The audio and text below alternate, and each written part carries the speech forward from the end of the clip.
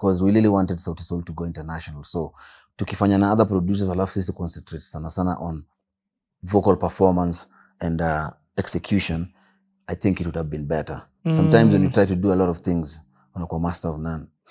Powerful.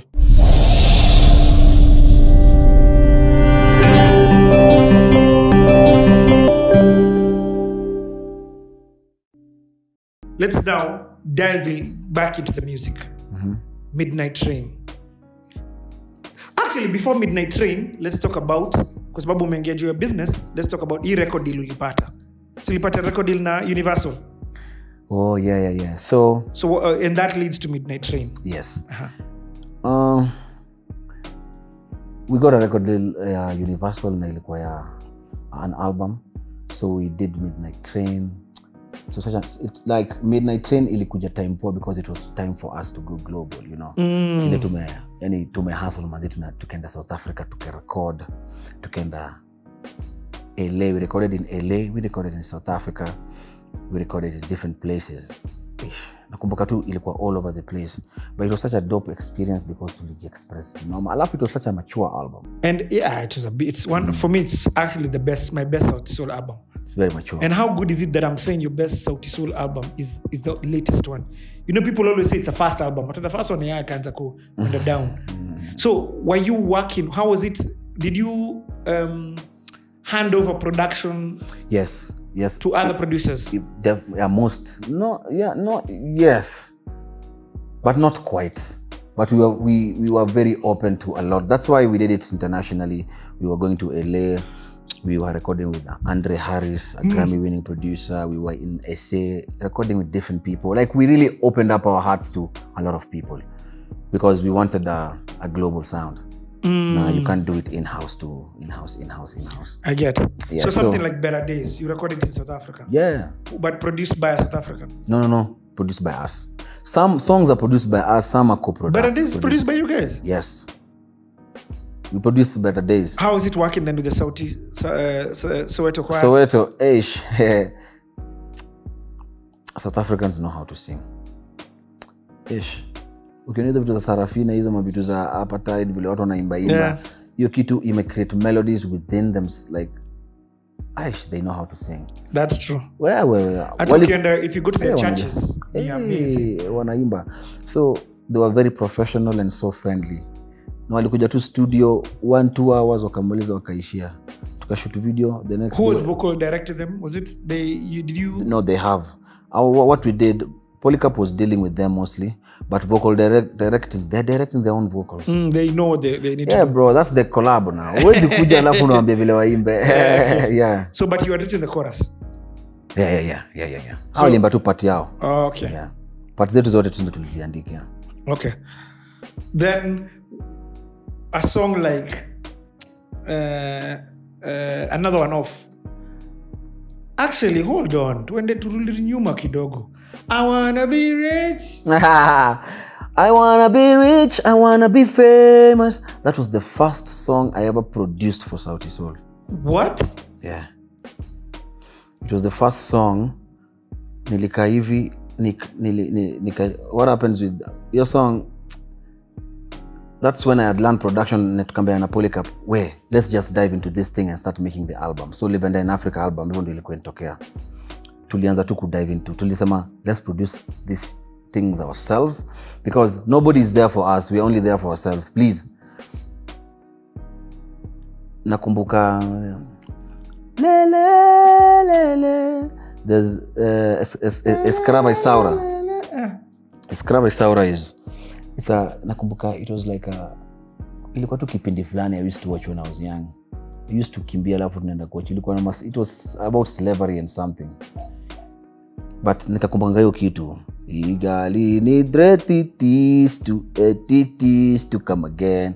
Igali ni bretitis to etitis to come again. Na na na na na na na na na na na na na. Noma sana. Lakini ilikuwa na sample file ilikuwa nda la la la la la la la la. Tukaikata. We didn't even flip it. Tukatoa tu lows. Nikachukua nikaweka tu hivi, nikatoa lows tata nini. nikaka a heavy beat. I wanna be rich. Wow. African excellence. I wanna be famous. I wanna have lots and lots of money. I like that writing also. Yeah. You know how it can feel nini. Yeah, no, it's celebrating your own power. So if you're an African out there, being rich and famous, wewe ni rich and famous. We are one of the kingdoms zilianza huku, the most richest kingdoms from ever. From ancient, unajua. Mali so uko. Mali uko wapi. So celebrate yourself. Be rich and famous. Have a lot of money. It's fine. I wanna feel love. So hiyo ngoma ni just like self-affirmation. When did you uliandika hii? Mimi na Bien. So how come Bien didn't sing? Si lazima. But hiyo ni weird sana. Si lazima. How many songs has Chimano sang and hata sijaimba?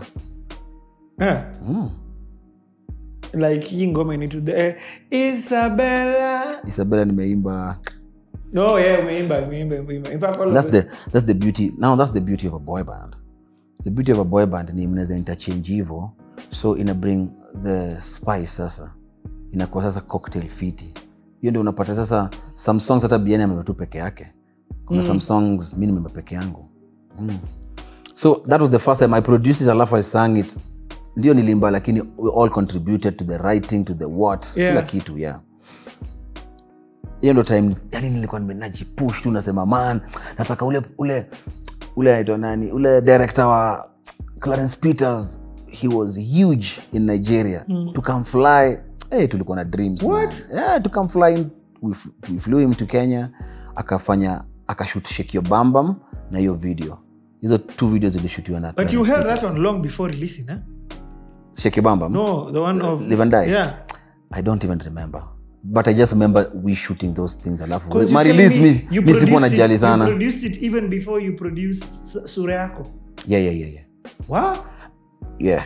So mko na ngoma zinakaa tu kwa archives, kwa hard drive. Ngoja pana. Lakini Sura Yako, which gani ilitoka before ingine? Sura Yako ilitoka. Sura Yako I know for sure. Came out before. Sawa. Anyway, tuko hii Midnight Train. Tell me more songs about a little bit more about Midnight Train for you. Because did it stretch you as a producer? Yes. To think internationally, and how do you do that as a producer? Yeah, but mostly I wasn't, to be sincere, I left a lot of things to external. Tulikuwa tuna manage to. Lakini nile, you've been doing a lot of things in-house that you want to just at least release your hands kidogo. Wacha uone vile vitu zinafanywa. So it was more of that. So ilikuwa easy on us. Haikuwa sana. Nili concentrate sana na delivery. I really wanted to deliver as a vocalist also. Oh, so this time you took more into the vocal. I took more into the vocal because we really wanted Sauti Sol to go international. So tukifanya na other producers, alafu sisi concentrate sana on vocal performance and execution. I think it would have been better. Sometimes when you try to do a lot of things, unakuwa master of none. Powerful. So it was like the fact that we recorded so many places ilifungua sana. Alafu just when we are about to release it, who comes? Rafiki yetu anaitwa COVID. Yeah man. Msana kuambia yo, relax. Okay. Your life is just about to go on a pause. Let's take a slight break. When we come back to ingie now COVID, we talk about your album, we talk about Sauti Sol breakup. Yani twende hapo. I need a coffee. Sawa.